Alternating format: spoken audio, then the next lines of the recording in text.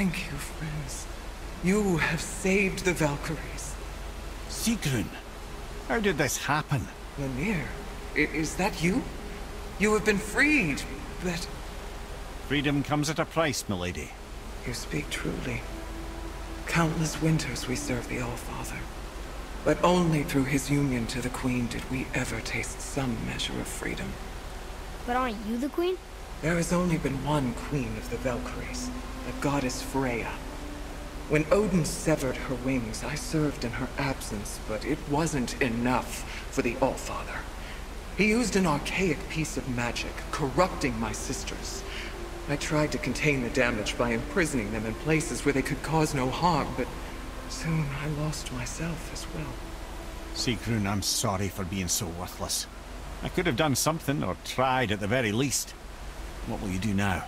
I must reunite with my sisters. Together we can restore balance to the realms. You have the eternal blessings of the Valkyries.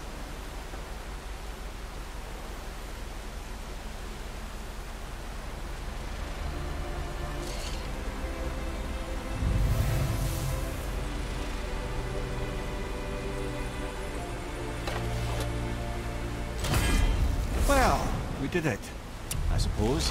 You don't sound very happy about it. It's difficult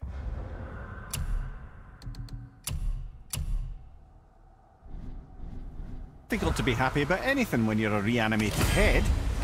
I'm grateful we were able to set the Valkyries free.